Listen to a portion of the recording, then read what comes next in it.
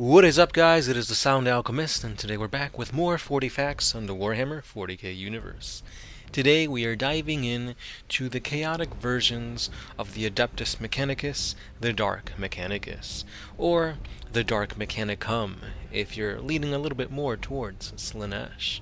But anyway, what these guys are is they're a sect of traitorous tech priests and members of the Collegia Titanica who willingly pledge themselves to Horus and the Chaos Gods during the Horus Heresy, and now, since then, they've just been corrupted and fueled by chaos. Now, as we all know, the Horus Heresy didn't turn out so well for Chaos. They were actually defeated. Horus, the champion of the Chaos Gods, was slain by the Emperor, and they were basically forced to go into hiding into the far corners of the galaxy, or basically retreat into the chaotic Eye of Terror. And over these centuries, the ranks of the Dark Mechanicum have been swelling thanks to many heretics who chose to follow the foul path of forbidden tech heresy. So now that they're in exile, the Dark Mechanicus became even more enthralled to the powers of warp and heretical technologies, and because of this, basically anything that the Mechanicus of Mars has created, they too have created, but with a more dark twist. And today we're going to be focusing on a Warhammer community article that focuses on a very interesting take to the Dark Mechanicus and the Renegade Knights.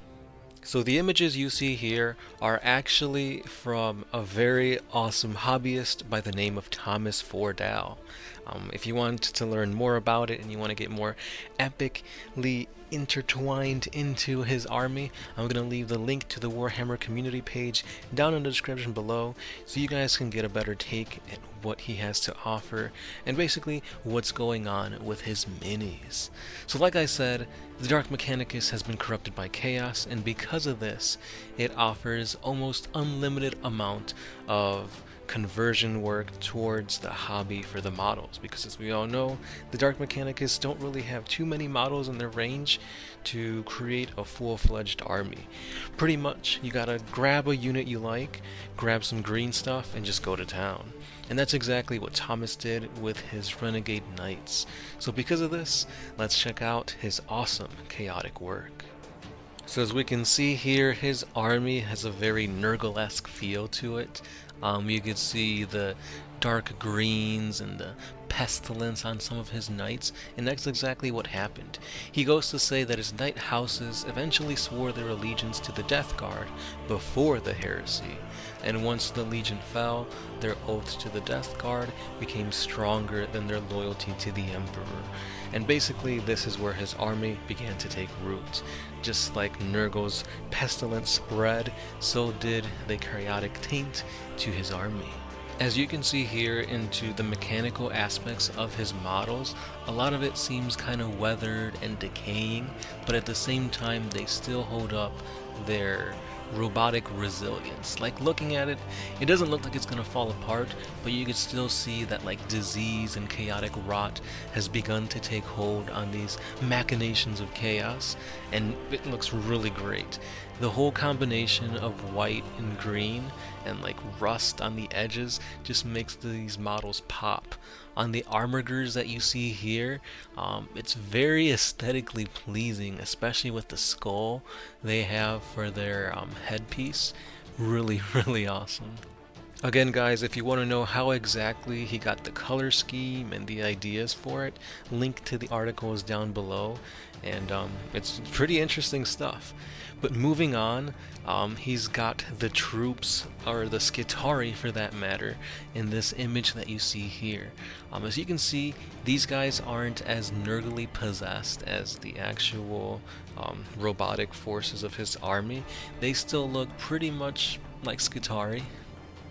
And the way he chose to designate their turn to chaos was the more darker schemes and the highlights of red.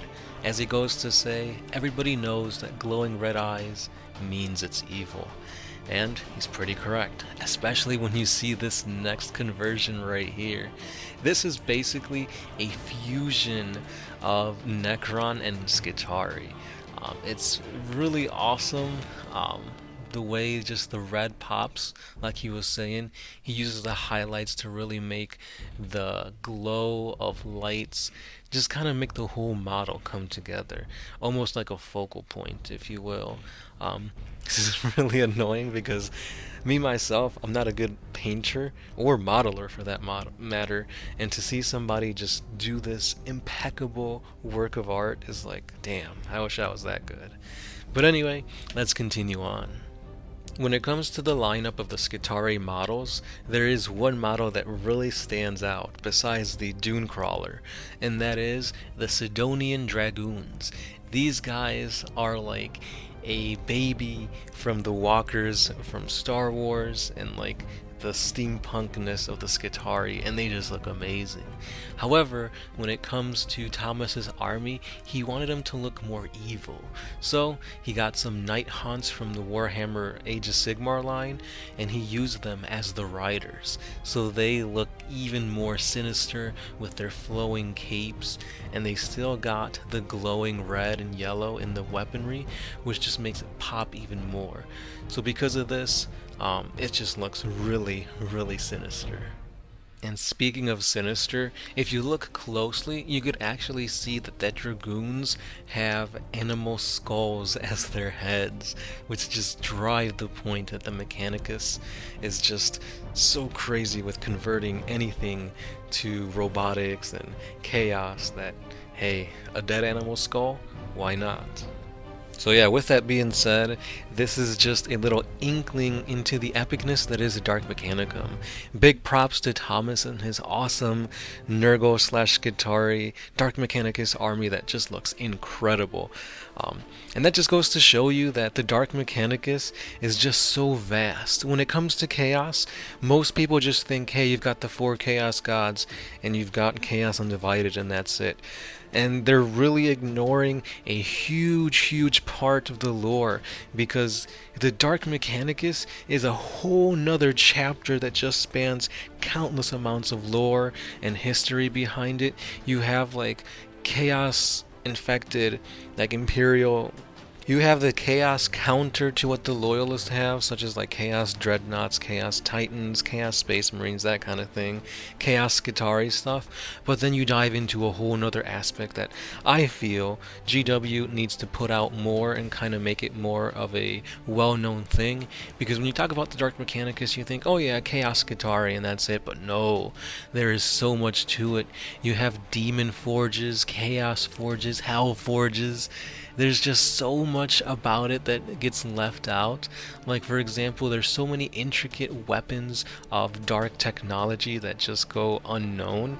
The rituals of the Dark Mechanicus, there's just so much that has been kind of forgotten, or at least pushed to the side when it comes to the Dark Mechanicus.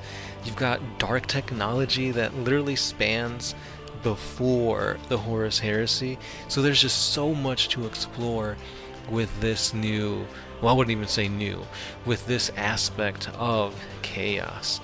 And I feel like GW really needs to put out like a Chaos Mechanicus codex to kind of introduce people to this side of chaos that I feel is very much so just pushed off to the side. Heretics are really cool, and it needs to get explored a little bit more.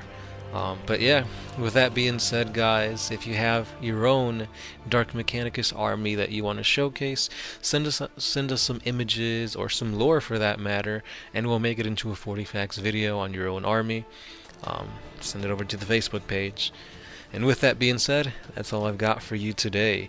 Be sure to hit that subscribe button for more things 40K coming your way each and every day. Don't forget that we will be putting out giveaways pretty soon, since we just reached 140,000 subscribers. It's crazy, but it's there, and it's all thanks to you guys, the viewer. So again, I'm the Sound Alchemist, part of One Mind Syndicate, and I'll catch you guys tomorrow.